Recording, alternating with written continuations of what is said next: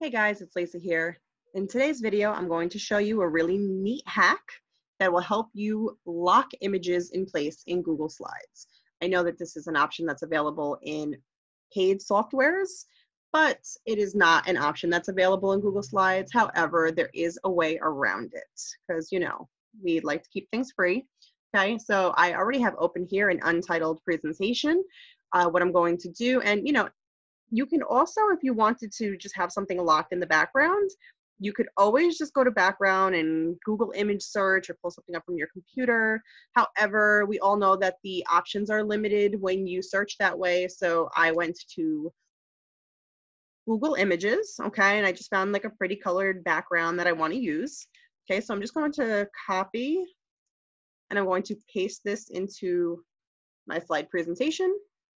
Okay, and then I'm just going to expand it to the size that I want.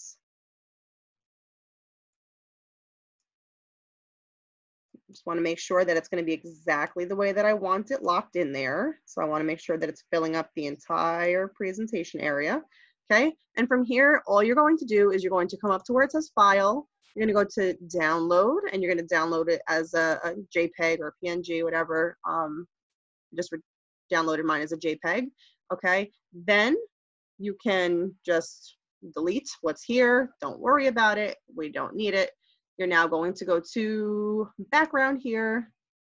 You're going to go to choose image. I'm going to browse because I'm going to upload it from my computer. Okay, and I believe that either went to my desktop or downloads. So I'm just going to check the downloads here. Okay, it's right here, very first one. Okay, so that's going to pop up.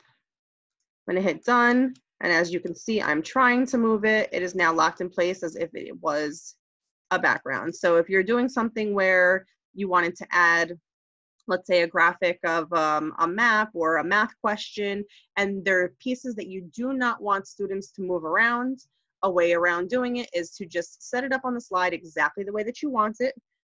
Then you're going to download that slide as an image. This way, when you go back in, you can upload it as a background. I hope that this video helped all of you. If you have any questions, comment down below, but do not forget to like the video, subscribe to my channel, and turn on that notification bell. We don't want you to miss my future videos. Take care, everyone.